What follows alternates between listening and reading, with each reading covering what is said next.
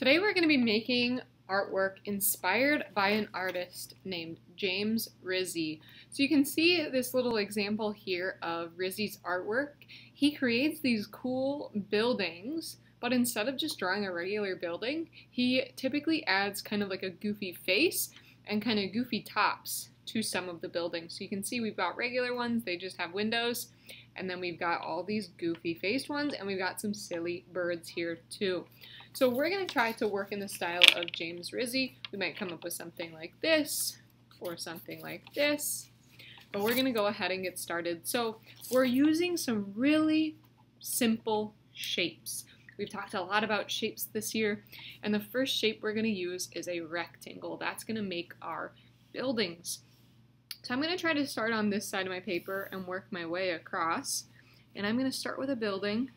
And I'm going to keep this one simple, so I'm doing a straight line, and I'm making my rectangle, bring it all the way down to the edge of the paper, and then I might work on the next one, and maybe this one is kind of tucked behind that one a little bit, so it's going to come kind of across like this, and then maybe my next building is going to be here, and this one might be kind of a small building, and then I'm going to kind of extend this line up and bring this one over.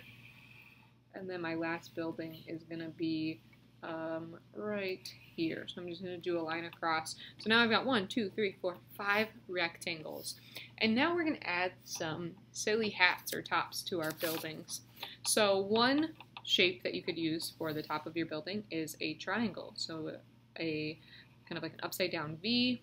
I'm going to do a diagonal line, another diagonal line. And maybe on top of that, I'm going to even add some circles. We're going to get really crazy. How about 3 circles? Okay.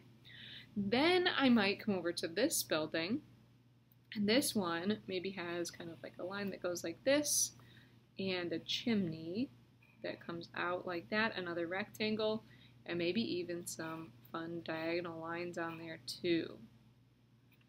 Alright, that looks pretty good. Now let's see, I think on this building, this one's kind of my shortest building, so maybe instead I want to keep it short. So I'm going to put some triangles like this. Kind of looks like bangs now. And over here on this building, I'm going to add kind of like a funky shape to it. I'm going to add like a half circle on each side, and then like a shape that kind of comes like this. Another one here, and then it's going to have like a top part that kind of shoots up. Okay, so that one's got like a fancy hat or some fancy hair on it. And then this last one, I think what I'm going to do is add like a smaller rectangle on top and some more triangles like this. Ooh, you know what? I'm going to add another piece too. This one's like a 3-tiered cake. Alright, so there's my funky buildings. Now we're ready to add our silly faces. So I've got a sheet for you that looks like this on one side, oops, and it looks like this on the other side. So it's got a bunch of different faces. So you can choose whichever faces you want for your buildings. Most of the time we're going to put our faces towards the top. So I'm just going to go ahead and I'm going to draw some faces, and you can draw along with me.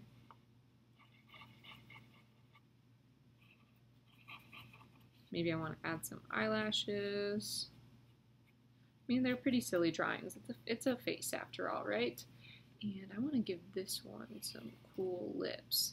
I'm going to have this one kind of come like that.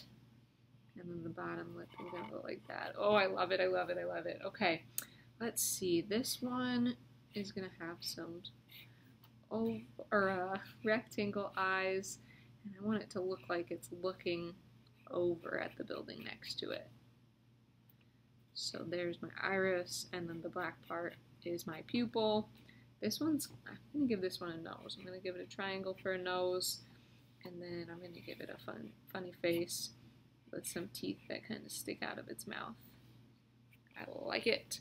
Alright, let's see. This one, it's the smallest one, but it's going to have the biggest mouth. And we're going to be able to see all of the teeth. Ooh, yeah, that looks good. Let's see, what kind of eyes should I give this one? I want it to have some big oval eyes. I haven't made any oval eyes yet. So big ovals, and then you can just see the bottoms of the eyes here. Oh, I like it. I like it. I want to give this one a nose too. This one's going to have a pretty like human kind of nose. Okay, so I'm just working my way across. I've got 2 more to do, but I also want to add some windows down towards the bottom of the building. So maybe I'm going to do a square with a cross in it.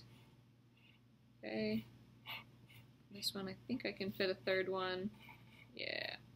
They're all different sizes. Maybe I even have some doors down at the bottom of my building I can draw.